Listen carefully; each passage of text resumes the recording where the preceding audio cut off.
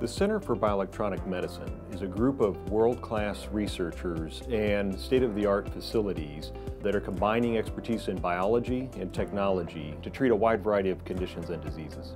Many diseases are treated with very powerful drugs that have side effects, and in some cases, like Parkinson's disease, other drugs are added to those drugs to treat the side effects of the original drug, and it can be very difficult.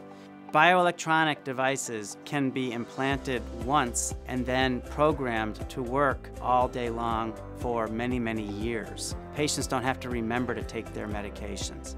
And many of these devices will have minimal or no side effects. We are on the cusp of treating new diseases in new ways that would not have been imagined even 5 years ago.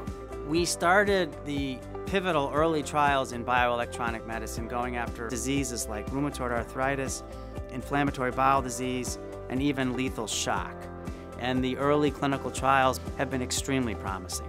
There are patients who have been treated with bioelectronic medical devices today who are in remission and are living nearly normal lives and are not taking medications. In the Center for Bioelectronic Medicine, we're not only looking at inflammatory conditions, we're also looking at ways to treat diabetes, cardiac disease, spinal cord and brain injury, and we hope to even develop new ways to treat cancer.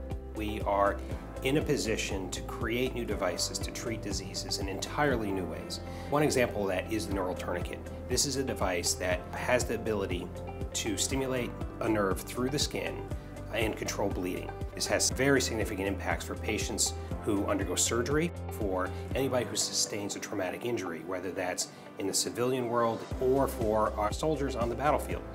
Creating the new Center for Bioelectronic Medicine is really another example of Northwell encouraging innovation at all levels. Bioelectronic medicine is a brand new field, and Northwell's leadership gives us the opportunity to build a new center, create a new future, and cure diseases.